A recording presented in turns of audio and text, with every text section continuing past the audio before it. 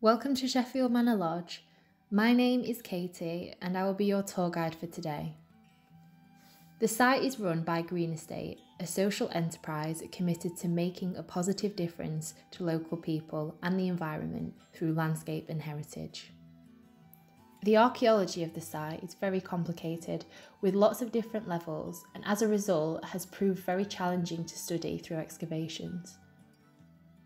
This is the oldest part of the Manor Lodge, dating from 1516 and built by George Talbot, the 4th Earl of Shrewsbury. But we have evidence that there was a smaller hunting lodge here before then. We found a payment slip for repairs to a lodge dating from 1479. This suggests that if the hunting lodge had to be repaired, then it must have been here for some time before that date. The question arises as to why it was built here.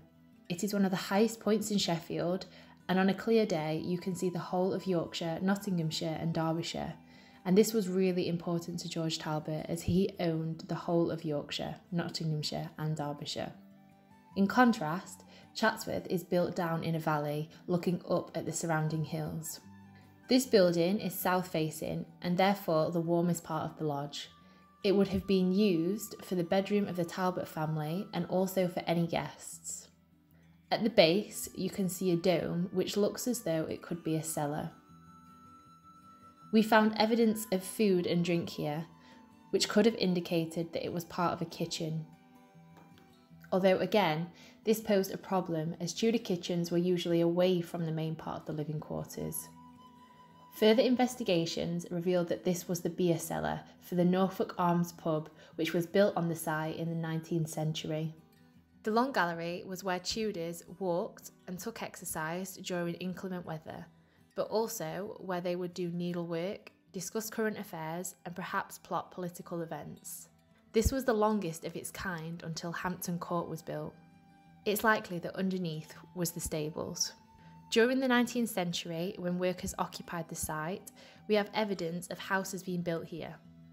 Archival research carried out to check the census has revealed that there were some 250 families living on the site at the time. This is Wolsey's Tower. Built in 1530, he stayed here on his way down to London to see the king.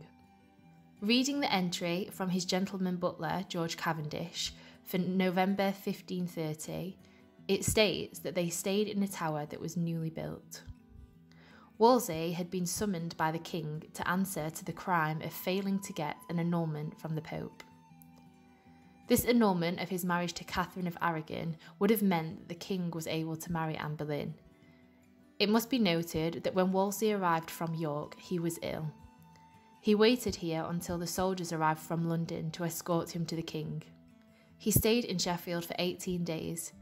The night before leaving, he sent for the apothecary as he was so ill and was given a remedy to make him feel better. It did help, but he was not well enough to ride his horse. He was given a donkey to ride and sent off to Leicester, where he died 5 days later. Some say that he was poisoned by Anne Boleyn's supporters, but whatever the cause, he did not die at Sheffield Manor Lodge. This is a garderobe, which is a toilet. You can see here where the wooden seat would have been, and there would have been space for two side by side. The area at the bottom would have been filled with straw and cleaned out regularly. Once a year, they would have sent out for the gong farmer, who would come with his boy in a cart. The boy would have to go down into the pit and gather all the soiled straw and place it onto the cart.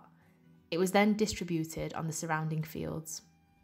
In the 1570s, George Talbot, the 6th Earl of Shrewsbury, built 2 tall towers out of new building materials, red brick, which was very expensive and could be seen from a distance. The towers were 60 feet tall and would have been very imposing. Beyond this would have been the only part of the site which Mary, Queen of Scots, would have recognised. It is said it was her prison, but it is actually a gatehouse. You can see part of the wall surrounding the site, and it would have housed guards to monitor those who came in and out of the lodge. Built in 1572, Mary would have been witness to the building, and there is evidence that she had some influence in its design. She came with 50 servants, and she was a queen and had to be kept as such. It would not have been big enough to house so many people, so it is suggested that the main lodge building would have been more fitting. Thank you for listening. I hope you've learnt something new and we look forward to seeing you soon.